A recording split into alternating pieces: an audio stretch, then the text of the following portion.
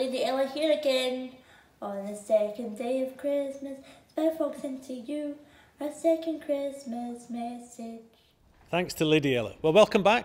It's Andy Nicol here again, and welcome to day 2 of the 12 days of Spifox Christmas. Thank you so much for your reaction to our launch yesterday. Hope you enjoyed the video. Just I will warn you, the next 10 days will not be as long as that first video, but it was just great the reaction we've had. So keep going to the website, keep sharing it on social media, and let's get that Christmas message out from Spifox as far and wide as possible.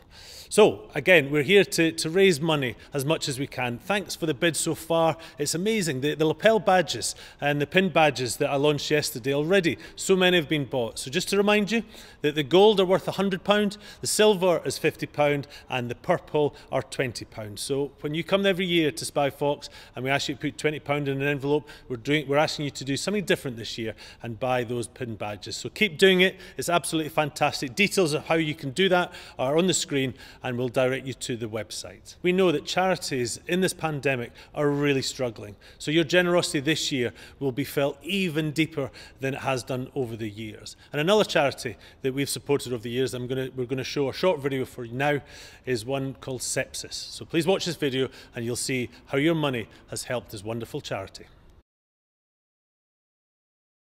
Hello, my name's Dr. Colin Begg. I'm a consultant paediatric intensivist at the Royal Hospital for Children in Glasgow and a trustee of the charity SEPSIS Research.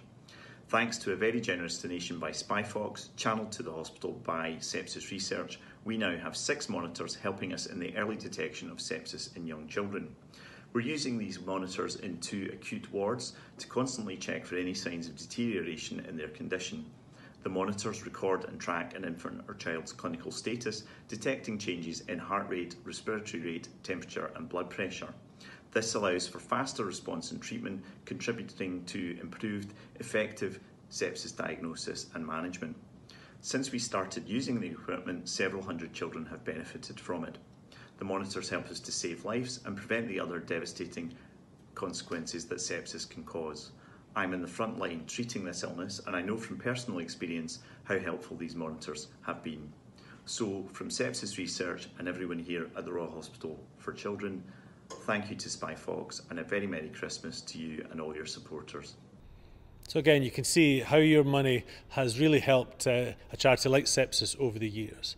And so your generosity is so important for charities like SEPSIS and all the others that we're going to support. And a big way of doing that is through the auction. Every year the auction downstairs is one of the highlights, isn't it? And we raise so much money when you get 2 drunk tables competing against each other. We don't have that this year, obviously, but we've certainly been blown away by how generous you've been so far. So if I can direct you, please, to the website. The details are on the screen now, and look at the 9 auction items that we've got. 9 fantastic prizes. I won't go into them in any detail. All the details are there on the website, but please dig deep and raise as much money for these wonderful charities as we possibly can. So we heard his first message yesterday. So here is Fred Macaulay with the day 2 of Fred's Bits.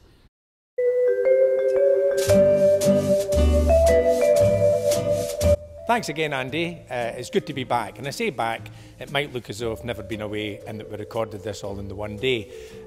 I came through to do this from where I live, which is in South Lanarkshire, as I said the other day. And I'm in a wee village called Thornton Hall, which is, it's all right. It's quite nice, and it's kind of well known in the south side of Glasgow for having a few footballers, a couple of people in entertainment. And until last year, we had Baroness Michelle Moan, who lived in the village, and her house was a stone's throw from mine, and that's something I know to be an absolute fact, because it was me that was throwing the stones. And the people that bought the house had a lot of slates to repair when they moved in. Don't know how that happened.